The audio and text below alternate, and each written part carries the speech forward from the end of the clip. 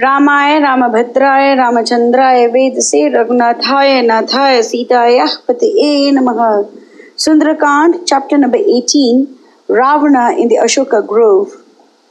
There yet was left to Marathi only a small part of the night after his wide search for Sita through Lanka, after his entry into the Asoka grove, and after his careful observation of the lady to satisfy himself that she was Sita and none else. The mighty lord of the isle was called back to the world of mortals by the sweet sounds of auspicious music, vocal and instrumental, that ushered in a new day. His first thoughts on waking were of Sita, to whom he had lost his heart, and whose lovely image filled it ever. His dress and decorations all loose and disordered, endowed with strength and pride beyond the wildest reach of imagination, yet he was a slave to his unholy lust after Sita. So he rose from his bed, and in his royal disorder he took his way to the Asoka grove through the roads that threaded the gardens rich and brilliant with gold and gems. It was the home of trees ever bright with fruits and flowers. Long sheets of water covered with flowers of diverse hue charmed the eye. Birds of strange color and plumage and beasts of every kind made it their home. And as Ravana passed through it with a careless eye upon its wonders, many of his wives followed him, even as nymphs of heaven attend upon the Lord Indra.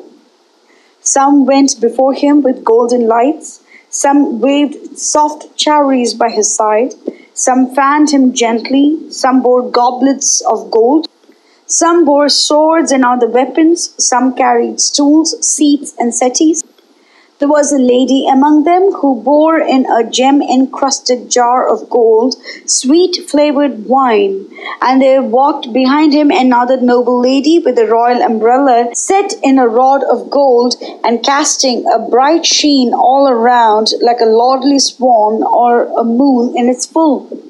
Like streaks of lightning in a cloud, the ladies of Ravana went with him, their eyes heavy with sleep, their limbs adorned with curious patterns in sandal, aloes, and other perfumes, their ornaments in wild disorder, their hair flowing loose about them, and tiny beads of perspiration on the brows like delicate dewdrops on the blown lotus petals, and they walked with an unsteady gait under the influence of wine and sleep.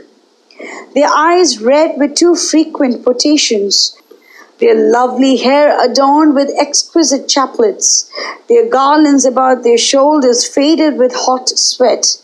They followed their lord through love and respect, even to the presence of their rival. And he, their dread lord and mighty, was hastening with proud and lordly steps to meet the lady Sita, burning with unholy and unbridled lust and entirely oblivious of everything except his one overpowering passion. And there fell upon the ears of Hanuman the sweet tinkle of anklets and waistbands. Some ladies went before Dashagriva with lamps of gold in their hands filled with sweet perfumed oils. Ravana shone in their midst like the god of love armed with his bow of sugarcane as he walked along the slanting eyes of coppery red and his heart a prey to pride, haughtiness and lust. His upper garment, white and spotless as the foam on the newly churned milk, caught in his armlets, and all oblivious of it, he took his way, dragging it after him. And Anjaneya, from his leafy retreat, cast his eyes intently upon the Lord of Lanka, of matchless strength, valor, and other rare, excellent things impossible to others that were of no account to him. The far away, yet his exceeding splendor, deceived one into the belief that he was very near.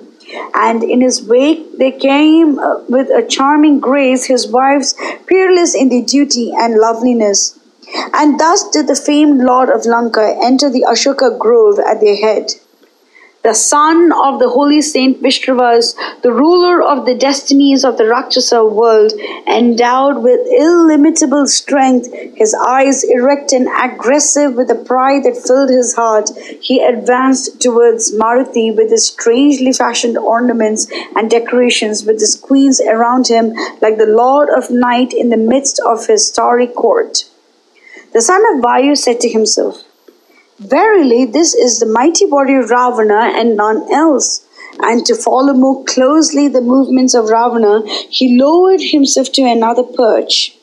In fact, Hanuman, born of the loins of the puissant Lord of Air, endowed with might, strength, the speed, the splendor of the Lord of Garuda himself, could not face him, the Rakshasa king. Such was the blinding luster that shone around him.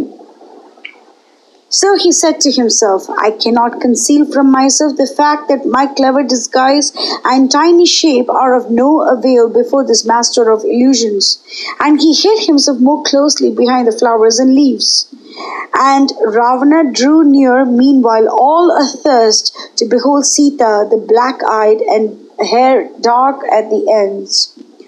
Mangalam Kaushalendraya Mahaniya Gunapriya Chakravarti Dhanurjaya Sarvabhaumaya Mangalam.